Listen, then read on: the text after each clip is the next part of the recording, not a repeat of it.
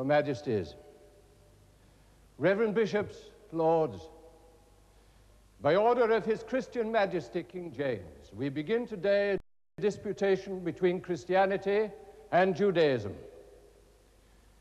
His Majesty's object in holding this disputation is to bring his Jewish subjects to Christ by reason and persuasion. Speaking for Christianity is Brother Pablo Christian, and for Judaism, Rabbi Moses ben Nachman.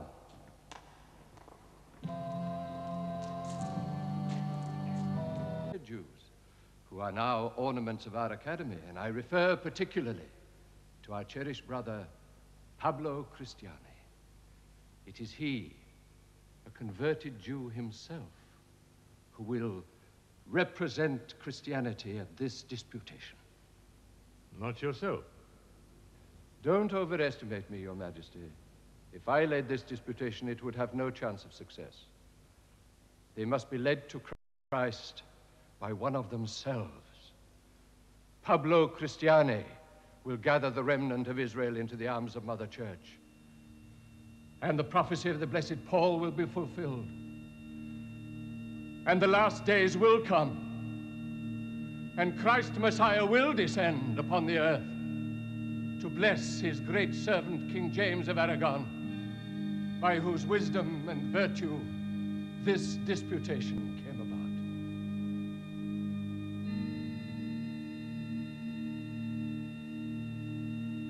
And all my sins will be forgiven.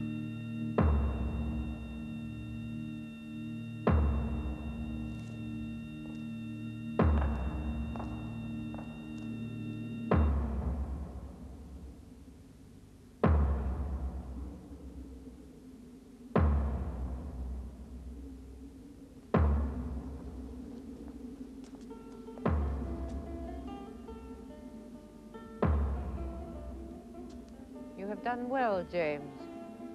It's unusual to get a word of praise from you, Yolanda. Now you will be remembered as a great king. A great Catholic king. And not as a Jew-loving whoremonger. You will best show your love for the Jews by trying to save their souls. And at last you are giving some thought to your own salvation. Perhaps one day you will even consider your duty to me and your legitimate children. Believe me, Yolanda, I know the Jews a great deal better than you do. It would take a miracle to convert them. Unfortunately, my affairs are not being handled as well now as they were when the Jews were looking after them. Our noblemen are godly Christians, but as organizers... The spiritual affairs of your kingdom are in good order, James. A little disorder in material matters can soon be corrected. And what if the disputation fails to convert the Jew? Pablo Christian knows the Talmud so well, he will convert the rabbi and the rest will follow. Rabbi? Oh, they have one whom they revere, especially. I didn't think the Jews revered anybody very much. That is true. The Jews have in general very little sense of reverence. Reverence is a Christian virtue. Yet sometimes there appears among them someone whom they admire, and then their devotion is great. Such a man exists now. Who is this man? Rabbi Moses ben Nachman. We are convinced that Rabbi Moses is the key. If he is converted, all the rest of the Jews will follow. And what if you fail to convert this remarkable rabbi? Then we must think of other means. Your love for the Jews is great indeed, Yolanda.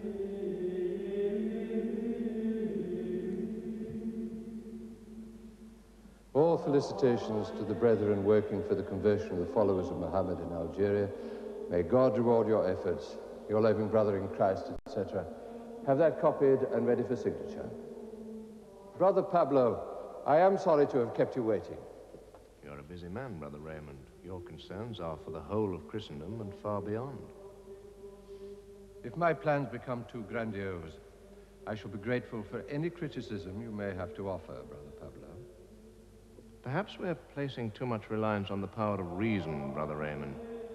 The Mohammedans and the Jews may not, after all, be moved by reason. You're not feeling doubtful about the disputation, are you? Not at all. It's just that I think perhaps my view of its purpose may be different to yours. What do you mean? I see it more as a way of exerting pressure. But reason exerts the greatest pressure. Good reasons count for nothing unless they are backed by power. Was it the power of the church, then, rather than its argument, that turned you from a Jew to a Christian? Power is an argument. It was the power of the church in France that forced my family to flee to Spain. Massacre is an argument the Jews in Aragon have yet to face. Yes, the French have different methods. The French king says that the only way to dispute with a Jew is to drive a dagger into him. He is perhaps too zealous. But at least the Jews in France know where they stand. He makes them all wear a yellow badge. Yes, I believe you had a hand in that. There will be no undue pressure in this our disputation. No threats, no bullying. You understand? Yes. For the present, we must proceed with caution. But it'll be no kindness to the Jews in the long run to go on feeding their illusions. God has turned his favor away from them. They are swimming against the tide of history. They must be made to realize that Christ's church has the power and the glory forever. You make a fine archbishop one day, Brother Pablo. But for the present, shall we begin our preparation?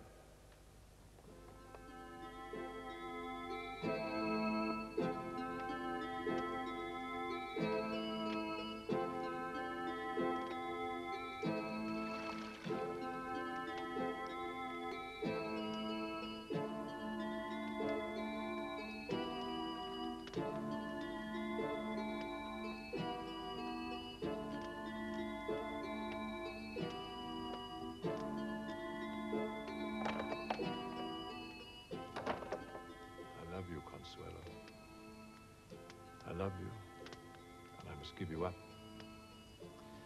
It is a sin, a mortal sin. You understand? Of course I do, but it doesn't make me sad. My religion comforts me. Well, it doesn't comfort me, it frightens me. You frightened the conqueror of the Moors? I can face an army of Moors, but I can't face hell. But isn't that just what the church is for? To save us from hell. But we have to repent, too. I repent. Every time I go to confession. Just think, if we hadn't got the church to save us, we couldn't be like this. The church to save us, just like the Jews.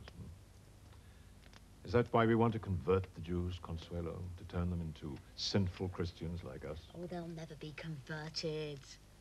Well, there have to be Jews, haven't there?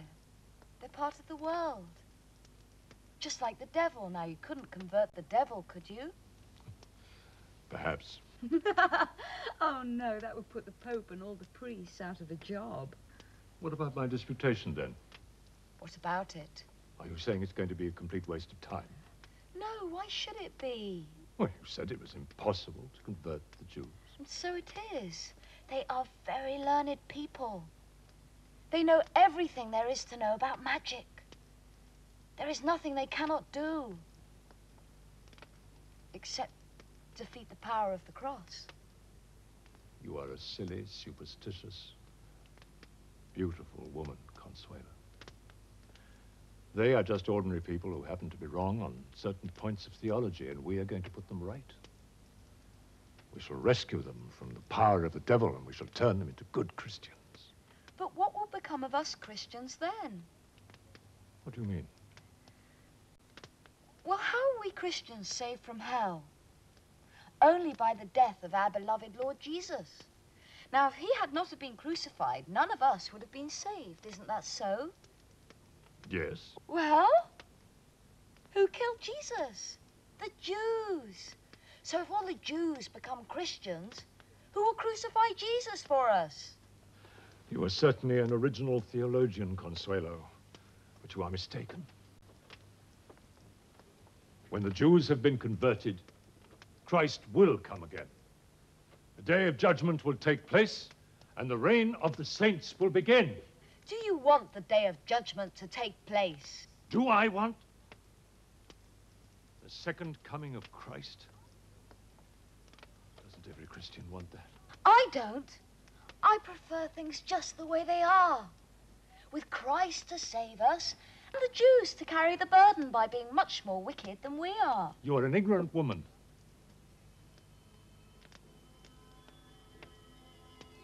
Of course, if I am to be a part of God's plan, it's bound to be all right for me.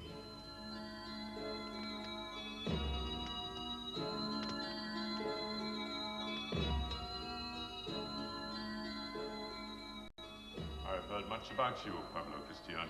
Sire, if I can be the humble instrument for the enlightenment of my erring nation, I shall not have lived in vain. Tell me, were you always a rabbi? Not quite a rabbi, Your Majesty. Before I completed my training in the Talmud, I had realized that many sayings, many Jewish writings, testify to God's plan to fulfill Judaism in Christianity. For a long time, I had been oppressed by the feeling that the Jews have been rejected by God. As I searched the texts further and further, every step confirmed that view.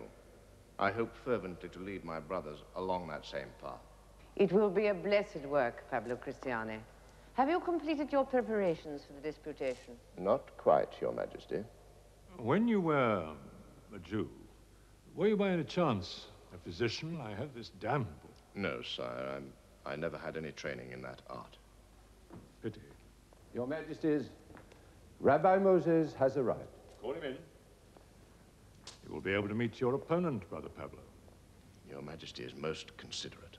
This promises to be a most interesting contest.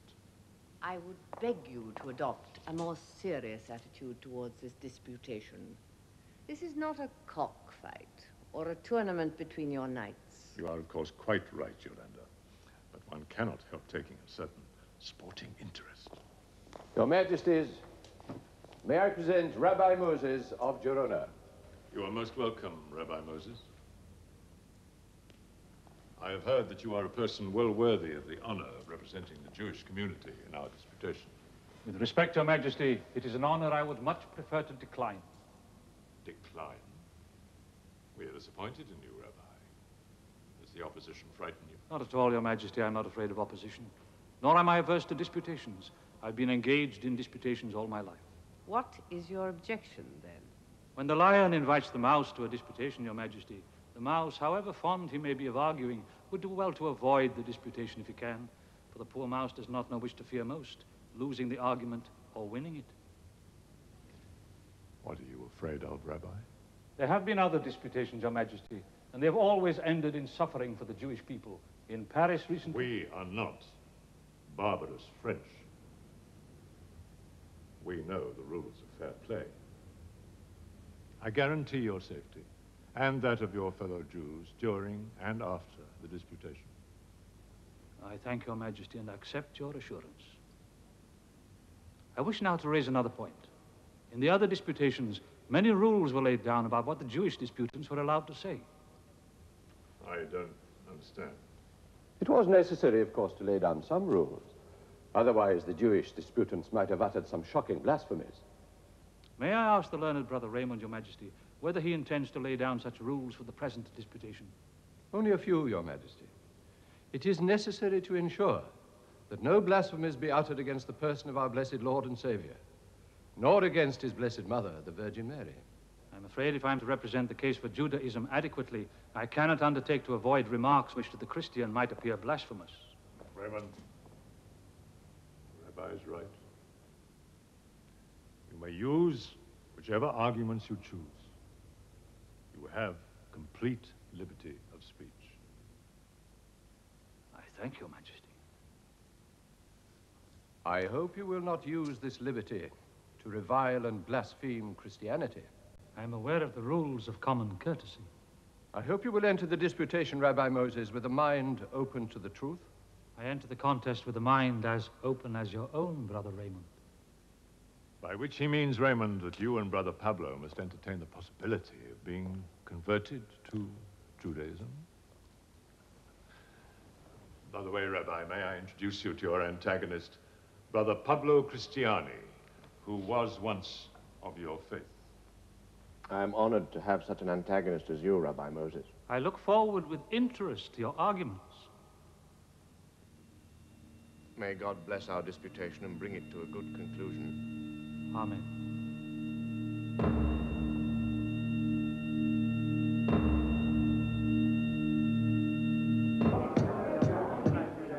Your Majesties, Reverend Bishops, Lords, by order of His Christian Majesty King James, we begin today a disputation between Christianity and Judaism.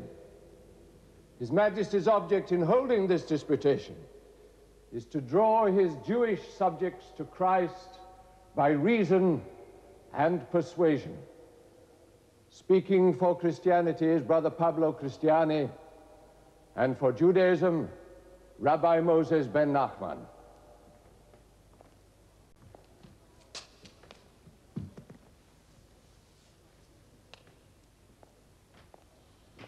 Rabbi Moses. Your Majesties, I too believe that reason is alone sufficient to settle these matters. As my first contribution, I should like to suggest certain lines on which the discussion should proceed. I suggest we should devote ourselves to two questions, which in my view are the most vital. What are they, Rabbi Moses?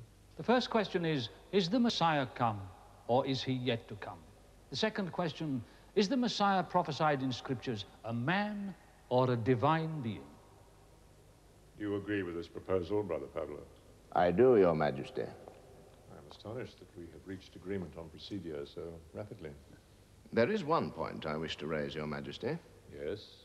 Rabbi Moses has referred to prophecy in Scripture, but not to the Talmud. If I may explain, the Talmud is the book of Jewish traditions which date to a time long before the birth of Christ. It explains the laws and stories and prophecies of the Old Testament in such a thoroughgoing way that the Jewish faith without it would be shorn of a great deal of its content. It is my contention that the Talmud also proves that the divine Messiah has come. Rabbi Moses, do you agree that the Talmud should be brought into this discussion? I have no objection, Your Majesty.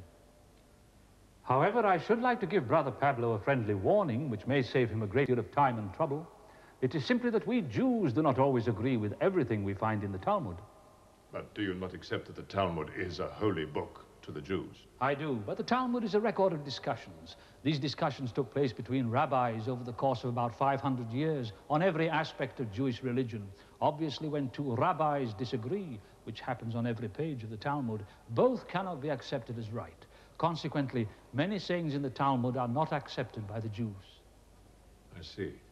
Moreover, Your Majesty, there is another point to be considered. Yes. It is only the legal parts of the Talmud, the halakha, that Jews consider binding. The non-legal parts, the Haggadah, being poetical and open to various interpretations, are not considered binding. The subject of the Messiah belongs to the poetical part of the Talmud. This is a very strange holy book. The Talmud is a holy book, but not what Christians mean by a holy book. But what about the Bible? Do you not accept that the Bible is a holy book? More so, even, than the Talmud? Yes, but then we are seldom sure what the Bible means. That is what the discussions in the Talmud are all about. It seems that you are going to be rather difficult to pin down in this discussion, Rabbi. Brother Pablo, can you elicit from the Rabbi a clearer statement? I shall do my best, Your Majesty. Now, Rabbi Moses, I think you have been exaggerating the flexibility of the Jewish religious attitude a little. I was a Jew myself for many years, and your description of Judaism doesn't quite tally with my recollection of it. Perhaps you have forgotten something since you became a Christian. I don't think so. Or perhaps there were certain things about Judaism that you never understood. Tell me, is there such a thing as heresy in Jewish religion? Yes, there is. And what is a heretic in Jewish law? A Jew who denies an essential principle of the Jewish faith. And what are the essential principles of the Jewish faith? That is a matter of dispute. Surely there are some articles of a faith beyond dispute? There are some, yes. The unity of God is one, the revelation on Mount Sinai another. But we have no agreed and definitive set of theological doctrines as you Christians have, for which you are prepared to burn people as heretics. Is it not true, Rabbi Moses, that you Jews give great respect to the recorded sayings of the rabbis, even though they may not necessarily be fully authoritative? That is so. If you found that many sayings of the rabbis point to the conclusion that the Messiah has already come and that he is divine, would this fact impress you? It certainly would. I propose to prove that many sayings in the Talmud show unmistakably both that the Messiah has already come and that his nature is divine. If you can prove that, you will have struck a great blow for your side of this disputation.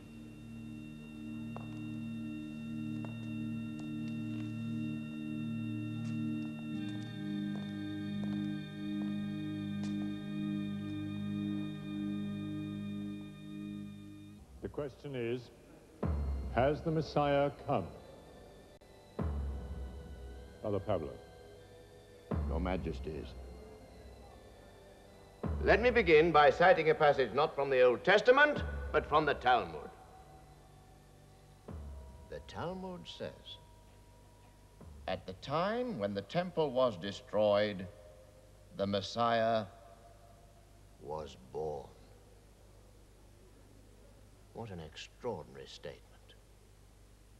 The temple was destroyed about 1,200 years ago, round about the time of the beginning of Christianity. Now, let me put the question directly to Rabbi Moses. Why are the Jews waiting for the Messiah when their own Talmud tells them that he came 1,200 years ago? What do you have to say to this, Rabbi Moses? Your Majesty, with respect to Brother Pablo, the Talmud does not say that the Messiah came at the time of the destruction of the temple. It only says he was born then. But isn't that much the same thing? No, Your Majesty. When Moses came to lead the children of Israel out of Egypt, it was 80 years after he was born. That was hardly a task for a newborn babe. Similarly, the date of the Messiah's birth is by no means the same as the date of his coming. And when will be his coming? When he leads the Jews back to the Holy Land. That hasn't happened yet, so he hasn't yet come. Do you mean to tell us that the Messiah was born 1,200 years ago and that he still hasn't come? Yes. He must be getting pretty long in the tooth then, 1,200 years old. Adam lived almost as long as that. And Elijah, who never died, has lived very much longer and will return together with the Messiah. And where has the Messiah been all this time? The Talmud says in the Garden of Eden. Do you really believe that? Many more incredible things than that are believed in the name of religion, Your Majesty.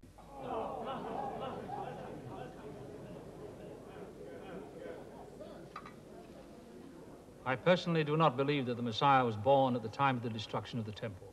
I think he has not yet been born. But the Talmud says quite distinctly that he was born then. It is poetry, a parable. You Christians know what parables are. It's a way of saying that hope is born in the very depths of despair. Should not be taken literally. Are you saying that the Talmud is telling lies? A parable is not a lie. But, Rabbi Moses, you are shifting your ground. Not at all. If you want to take literally that the Messiah was born, then I have given you my answer. I personally do not take it literally. That's clear enough, surely?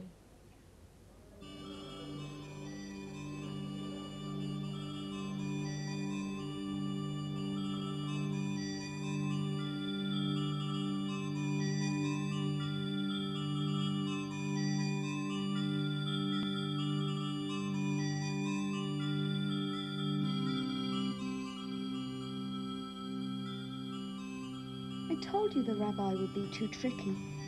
Yes, but was he convinced by all those clever answers? I don't think you've seen anything yet.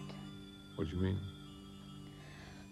Well, from what you've said, and I don't understand all the arguments, but I think I understand him.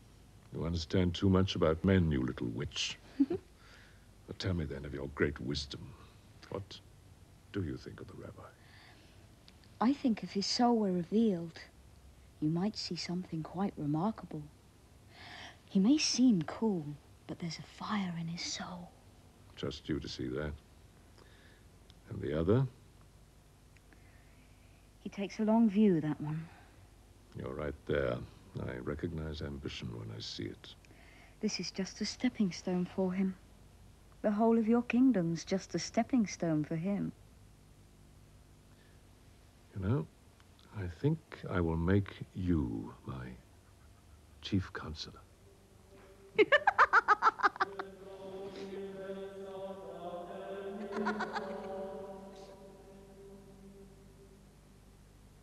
Well, Pablo?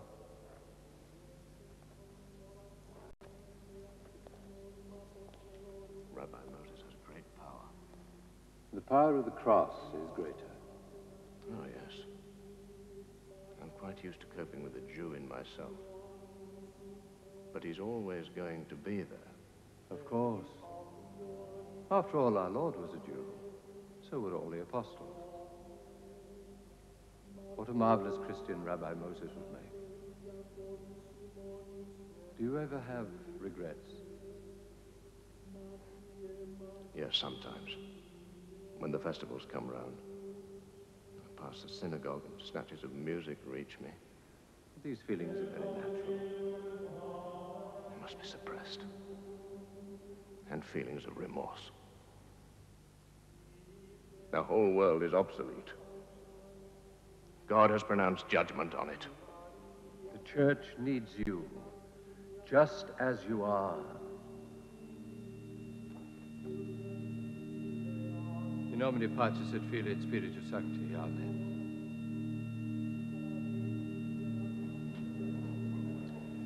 My final argument depends not on the interpretation of texts, but on the immutable truth of history itself. Even more surely than scripture or inspired traditions, does history reveal God's will. Once, the Jews had a mighty organization with a temple in Jerusalem, the wonder of the world. But God decreed that that temple should be razed to the ground, and that in its place Christ's church should arise and be made great, with its center in Rome and its great cathedrals in many lands, each one outshining the temple in the height of its glory. And what of the Jews? They have become slaves and exiles. Is not this the strongest proof of all that the Messiah has come? That they have lost, that Christ's church is triumphant? The Messiah has come, and the Christian church is the living proof. Let the Jews cease to swim against the tide of history. Instead of dragging out a miserable and persecuted existence that can only become more and more wretched as time goes on, let them join in the triumph of the church. The Jew turned his face against the Messiah when he came, and now God turns his face against them. As a Jew, I suffered under that curse, but Jesus Christ released me. God's church is merciful, the door is still open. Before it is too late, let the Jews enter in, and throwing themselves on his infinite mercy, share in God's manifold blessings.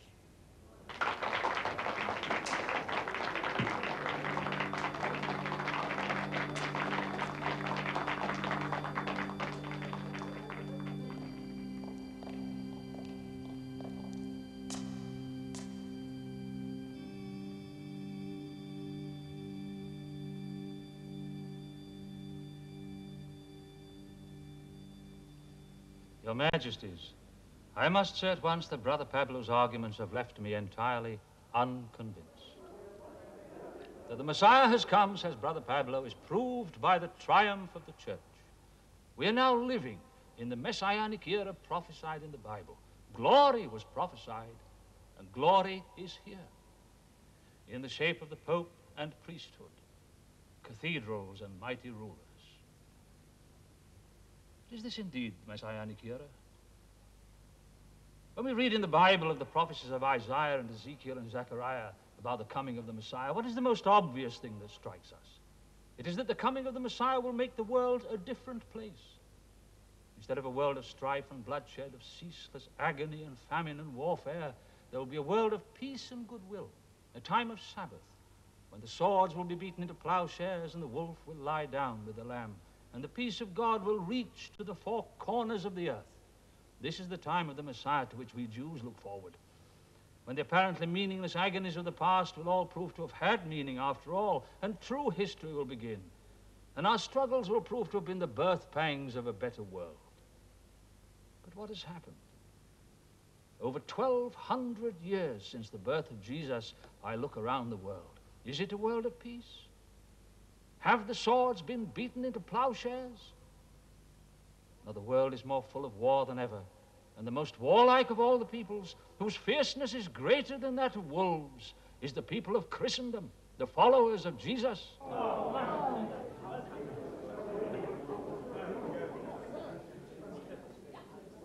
Your Majesty is a great king in Christendom. Your knights in armor clash like thunder. You have your foot soldiers and archers and engines of war. If you believe that the Messiah has come, why do you not dismiss all your soldiers and enter the peace of God? The world is full of war and armies. Not far away are the armies of the Muslims. Beyond them, the armies of the Mongols and the Tartars. And beyond them, who knows what other armies? Where does it say in the writings of our prophets, which you say you believe, that the coming of the Messiah will bring not love but hate, not peace but war? Another point. The coming of the Messiah, according to all the Hebrew prophets, was to be a time of justice. I look around the world which you Christians have made of your faith in Jesus. Is it a world of brotherhood and equality? There is no Jewish aristocracy, no Jewish slavery. No Jew is lord over Jews. No nation on this earth, except ourselves, has learned to live this way. Have you a higher standard of justice to teach us? What has happened to the new heart of which Ezekiel spoke when he said, I will give you a heart of flesh instead of a heart of stone? If this is the new world of which the prophet spoke, it would have been better if they had remained silent. Your Majesty, I must speak. We Christians are never nearer to Christ than when we suffer oppression, as Christ himself suffered. A slave can come to Christ as well as, or better, than an emperor. That is a very comfortable doctrine for oppressors to hear. I do not believe that anyone is better for being a slave. Freedom and equality must wait for the second coming. So it seems that all the real benefits of the coming of the Messiah are left for the second coming. The first coming has not been without its benefits. Ah, yes, the triumph of the church. Brother Pablo made a great point of this, and of the failure and suffering of us Jews. You Christians make a great mystery out of failure and talk of your suffering Messiah, whose failure proves his divinity, and then say that our suffering means that we are accursed. The failure and suffering of the Jews was predicted by the Hebrew prophets, and they also predicted that a time would come when the nations would acknowledge that the Jews have suffered for the sins of the world. It is Christ who suffered for the sins of the world, not the Jews. And so it was foretold by the prophet Isaiah. I say that the suffering servant depicted by Isaiah was not Jesus, but the Jewish people. And the suffering servant is still in your midst. And you followers of Jesus are his chief persecutors. Your Majesty, are we to allow this blasphemy? He is saying that the Jews are Christ, and that we Christians are his crucifiers.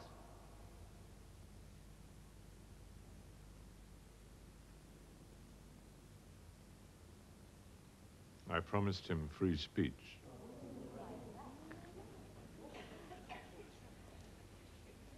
Your Majesty, I submit that we do not need to bandy texts. We have only to look around the world to see that the Messiah has not come. A Messiah who does not make the world better is no Messiah. And a Messiah who says it does not matter whether the world is better or not is worse than no Messiah. We Jews say that the world is still unredeemed, and that the Messiah will not come until the world has deserved to receive him.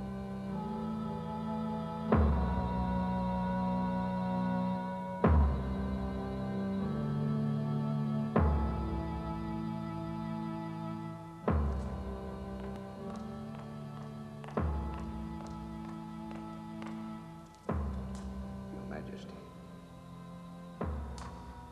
Only the devil himself would have such We must have cunning. patience.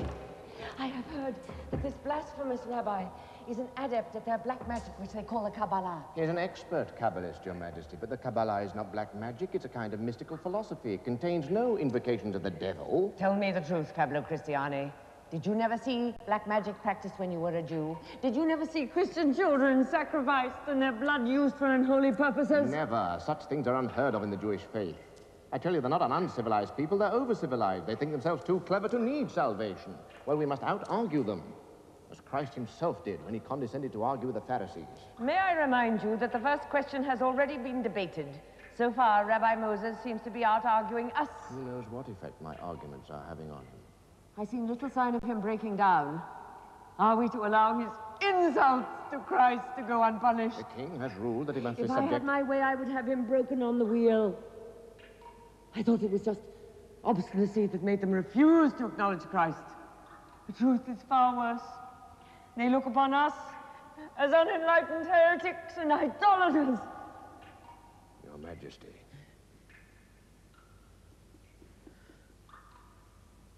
At last you are beginning to understand the extent of the problem. I speak plainly. I think it unlikely that we shall convert the rabbi or bring about a mass conversion by this disputation. As I see it, what we need is a long campaign. This is only the beginning. The beginning? We shall flood the country with accounts of the disputation, demonstrating the defeat of the Jewish argument. I myself will visit all their congregations, calling for conversions. That's when the real campaign will start.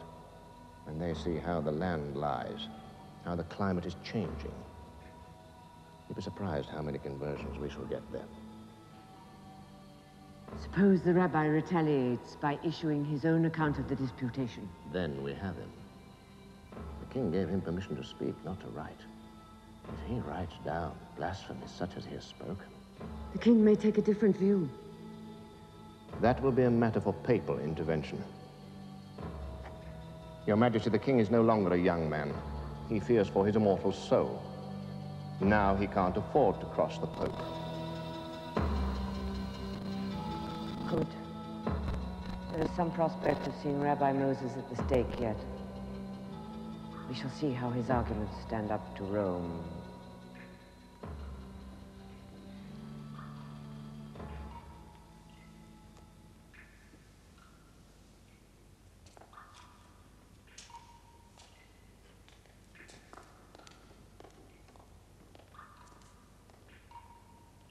The question is the Messiah prophesied in Scripture a man or a divine being? And the Psalms state quite clearly that he is the divine Son of God. This is my son. This day I have begotten thee. The people of Israel are called in Scripture the firstborn son of God. Does this mean that they're divine? The truth is that all human beings are the children of God. Why else do we call God our Father? So the Messiah is no more the Son of God and no less than all the rest of us. The Talmud says the Messiah existed before the creation of the world. How can this be unless he is divine? You have misread the text, Brother Pablo. It says that the thought of the Messiah existed in the mind of God before the creation of the world. How could God create the world without a plan? And the Messiah is the culmination of God's plan for the world. How can the Messiah be a mere man if he is, as you say, the culmination of God's plan for the world? How can the world be saved by a man? Messiah does not save the world. The world must save itself by turning to the light of God's teaching. Then the Messiah will come. How can man save himself? How else can he be saved? Man is helpless. He is sunk in the sin of the fall of Adam. The coming of the Christ Messiah was to save him, and now he is saved in the great body of Christ, the church. Outside that, he is lost. When Adam sinned, he sinned for himself, not for me. He was a man. I am a man. And each of us is responsible for our own sins and for no one else's. Why should I be damned because of Adam's sin? Or need a divine Messiah to come and rescue me? Or need a mother church to go back into her womb?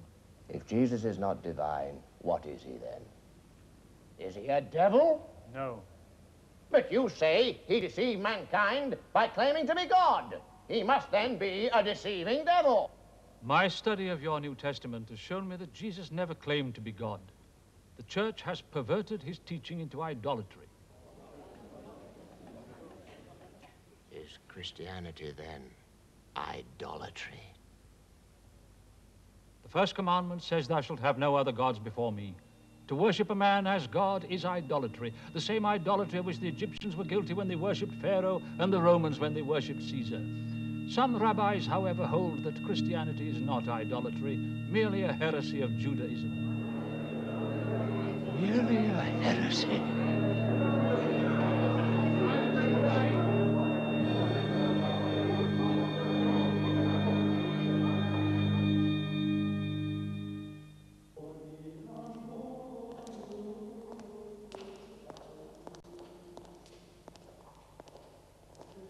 You must surely be convinced now that restrictions are necessary for the rest of the disputation. For both sides or for the Jewish side? Just the Jewish side, Your Majesty. That hardly seems quite fair to me. It is not a question of fairness. It is a question of preventing blasphemies, which are an offense against God. Has it occurred to you, Raymond, that many of the things which are being said on our side of the question are blasphemous to the Jews? It was quite clear to me that the idea of Jesus being divine is to the Rabbi a blasphemy. Are you suggesting we shouldn't mention the divinity of Jesus Christ? It is impossible to conduct this argument without either side saying something which would be offensive and blasphemous to the other. Which side are you on? You are forgetting yourself, Brother Raymond. I apologize, Your Majesty. I spoke heatedly out of my great zeal. But I must remind Your Majesty that your desire for fair play could lead you to within measurable distance of hellfire. I promised the Rabbi that he could use any argument he chose to support his claim. I cannot and I will not take back my word. Your word to a Jew. But we must consider their safety. Rabbi Moses' blasphemies have angered the people. There could be violence. Nobody will take the law into his own hands in my kingdom. And that goes for your Dominicans too, Raymond.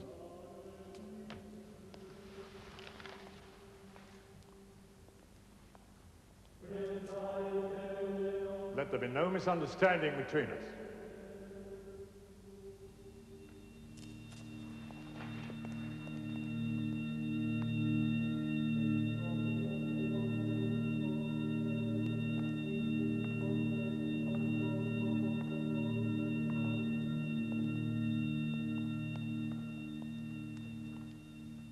You have asked for an audience, Rabbi. What is troubling you? I've come to ask you to put an end to the disputation. You too? Why? I thought you were doing rather well. Too well, Your Majesty. I've come at the request of the Jewish people, many of whom have begged me to proceed no further. What for? I'm looking forward to the closing speeches. We are an oppressed people, Your Majesty. We have many enemies, especially among the Dominicans. A great hatred is growing the longer I continue this debate. I promised you the safety of your people. Trust me. Had I not trusted you, I would not have opened my mouth in this disputation. So there is one Christian that you feel you can trust. It is not the Christian in you that I trust, Your Majesty, but the pagan. Oh? Am I a pagan, then? Pagan likes to see a good fight. A good fight can only be had on equal terms. That is the pagan sense of justice. But I'm afraid that paganism is dying all over Europe. Soon there will only be one ruler in Christendom, the Pope, and there will be no fair play left for the Jews. I am still king in Aragon. No one will give me orders in Aragon. Not even the Pope? Not even the Pope. I ask you again. The disputation has gone on long enough. There is no hope of Pablo Christian converting me. Let it end. So be it. I ask Your Majesty's permission to withdraw from your presence. Rabbi, sit down. Please.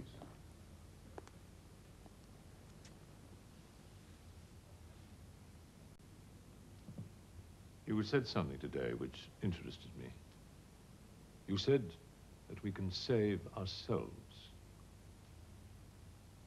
Do you believe that it is possible to commit adultery and be forgiven? We had a king once, our greatest king, King David. He was a Messiah. He committed adultery, but he repented and was forgiven. King David, a Messiah? Was there more than one Messiah? Every king of the Jews is called a Messiah. But a sinful Messiah? The Messiah is a man, and therefore sinful. Every man has an evil inclination which causes sin, but it also causes merit. If there were no evil inclination, there could be no virtue and no repentance. But if a man sins and sins and does not repent because he loves his sin, then can he be forgiven? No. Ah, well, that is where our sweet Jesus is more merciful than your hard God of justice, Rabbi, for he will forgive us. What good does Jesus' forgiveness of us do those we continue to sin against? It is impossible to be good. We can only ask for forgiveness on whatever terms we can get. It's not impossible to be good.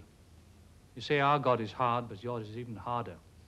He tells you that you're all condemned to hell, and then he forgives you like naughty children, and you fall on your knees in groveling gratitude for his mercy.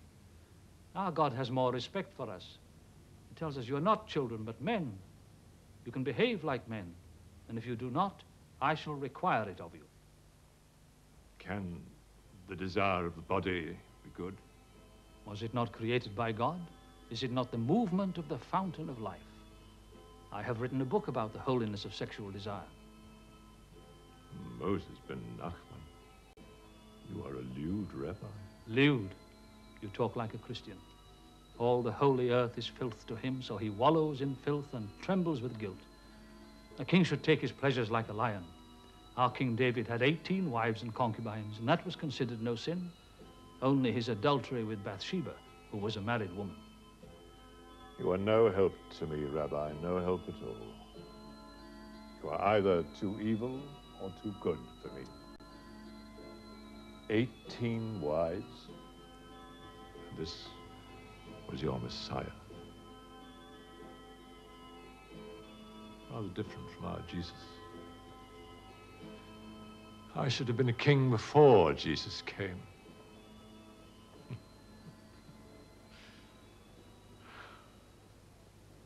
And now let us address ourselves to the highest authority on this subject, the teachings of our Lord Jesus Christ himself. Let us consider two Jews, the Pharisee and the tax gatherer, standing side by side in prayer. And the Pharisee said as he prayed, "Thank God, I am not as other men are." But the tax gatherer smote himself upon the breast, saying, "God, be merciful to me, a sinner." And Christ tells us that the sinner, not the Pharisee, was justified in the eyes of God. The humble sinner, the arrogant Jew. He who looks into his own heart and is appalled by the corruption he finds there knows that without a Savior he is lost. Poised between heaven and hell, the pit at our feet, we stretch our arms out to our Savior who draws us from the brink of destruction. But the Jew says the Messiah is only a man and does not bring salvation. He says they do not need salvation because of their learning and their practice of the law which they call the Torah. I say this is arrogance and complacency. To look into the abyss and be appalled. That is the beginning of wisdom. And the Jews, for all their superficial cleverness, do not have this wisdom. Their religion is for a scholarly elite. It doesn't answer to the needs in the heart of every man, the high and the low, the righteous and the sinner, the scholar and the layman. That is why Christ's church gains new converts every day. That is why it will conquer the world. Do not think yourself, Rabbi, a great and learned man above the common herd. Look into the abyss. Think yourself a human being like other human beings. Humble yourself. Ask of God, be merciful to me, a sinner. In the name of our Savior, the Lord Jesus Christ, sent from heaven, who for our sins died upon the cross, the divine Messiah. I pray that with God's help, I may have touched the heart of the Jew.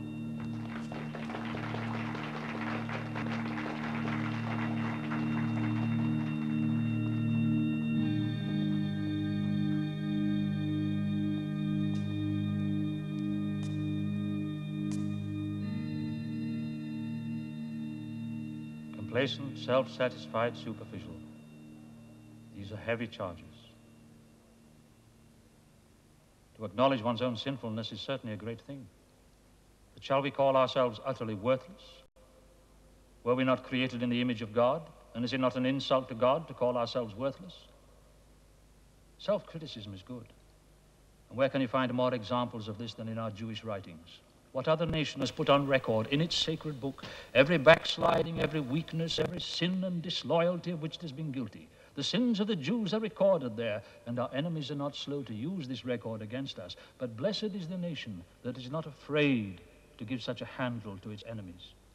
But let us consider, what is the aim and purpose of humility and self-criticism? Is it not to learn from one's errors and do better in the future? But if we carry humility to such a point that one says, I am utterly worthless, no action of mine can ever be good, then the incentive to improvement has been abolished, and excessive humility becomes an excuse for lack of effort. This is what you Christians do. You ask God to take you over.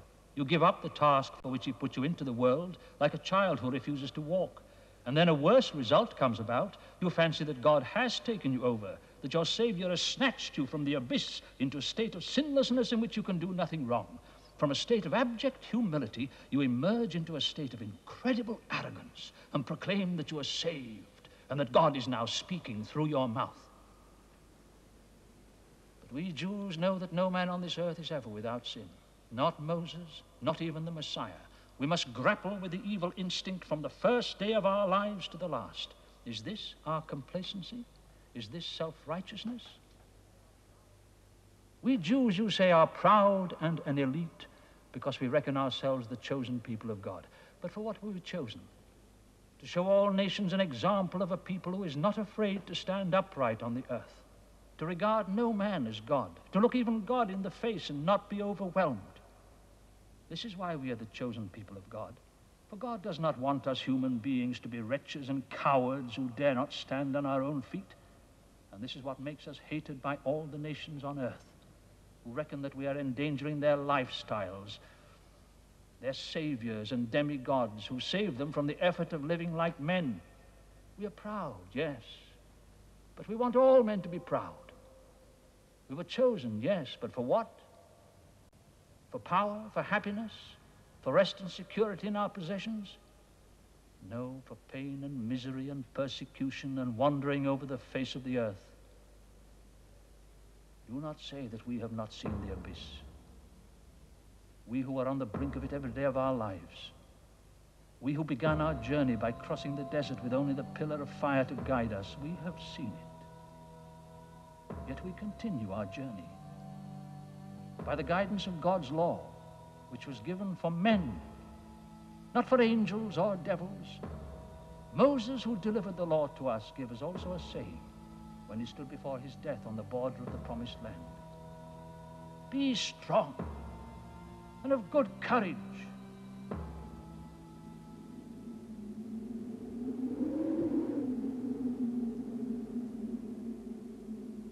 It's strange. What's strange? You have treated the Jew with quite unnecessary favor. In my opinion, the Jew won the disputation with a great many points to spare. Why don't you become a Jew then, since you found his arguments so convincing? Don't be ridiculous, Yolanda. One doesn't change one's religion on the basis of a few days of verbal fencing. Besides, it was a pleasure to see somebody fighting with words instead of with a broadsword. Not everyone took the view that the Jew had the best of it. But you actually rewarded him.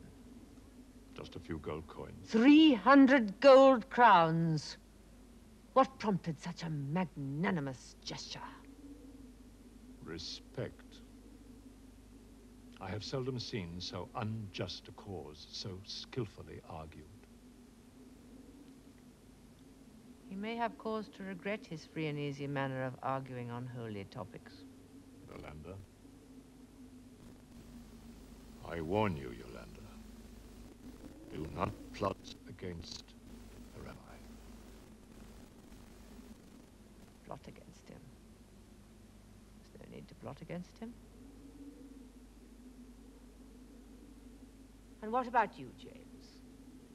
You may be reconciled with the church, but you still have to put your own house in order. Well? Oh, I was just thinking of something the Rabbi said to me about King David.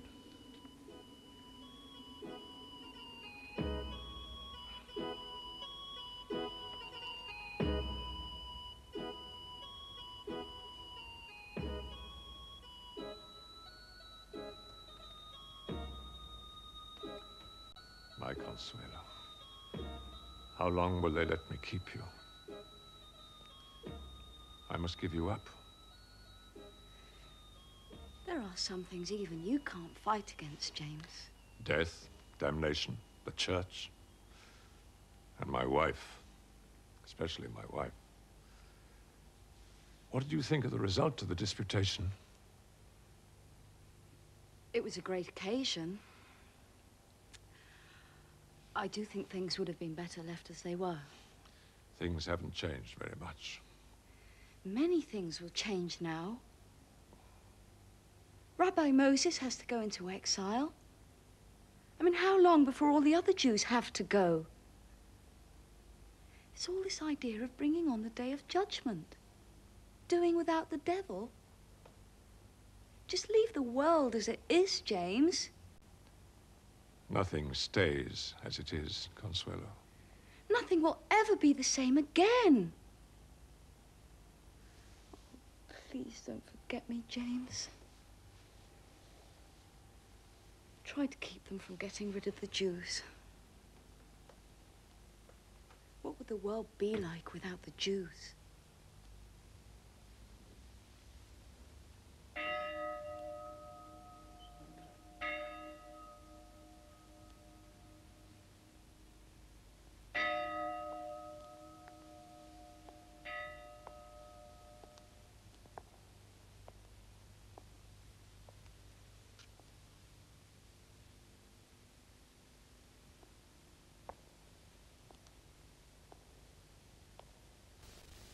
Your Majesty. Rabbi Moses, I sent for you because I feel I owe you an explanation. You understand, of course, that I have saved you from death. I realize that, Your Majesty, and I'm grateful. You should never have written that book about the disputation. The Pope is very particular about books. I was forced to write it because of the misrepresentations that were circulating. I know. I wrote nothing in the book that I had not said with your full permission during the disputation. I know that too. If it had been up to me, you would not have been exiled, but I got into very hot water with the Pope, and the next communication would be awkward. I appreciate that, Your Majesty.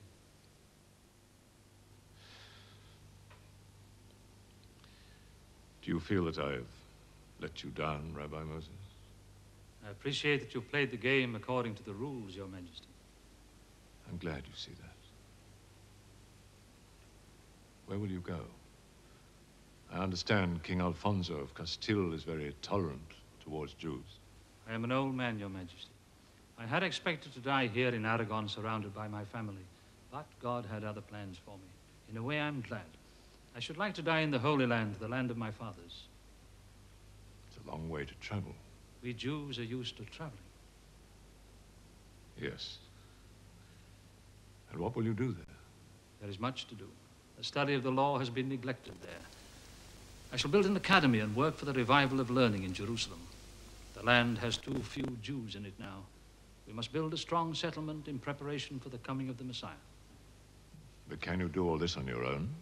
There is another scholar who will help, Rabbi Yechiel of Paris. He too was exiled after a disputation. You should be happy, Your Majesty. Your Christian disputations are helping to revive the Jewish settlement in the land of Israel. Well, that wasn't quite my intention, Rabbi, but I'm glad you accepted in that spirit. How will you live? By my profession. As a rabbi? That is not a profession. I am a physician. A physician? Well, well. I wonder if...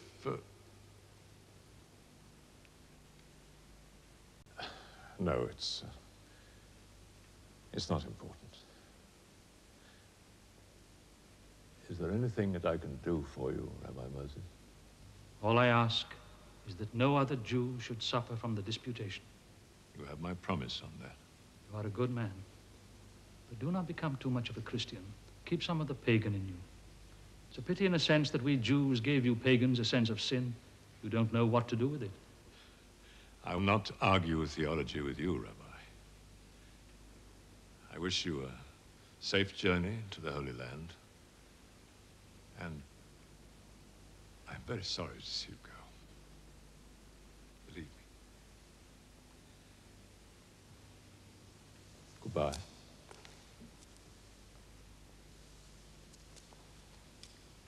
One moment. Sire.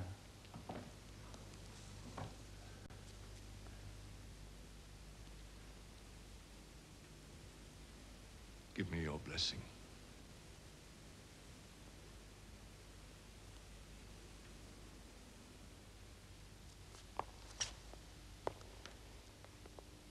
Yesimekha Adonai Gekoresh Melech Paras Melech Tzedek Bagoyim. What did that mean? May the Lord make you like Cyrus, king of Persia, a righteous king among the Gentiles. You had to go back a long way to find one, didn't you?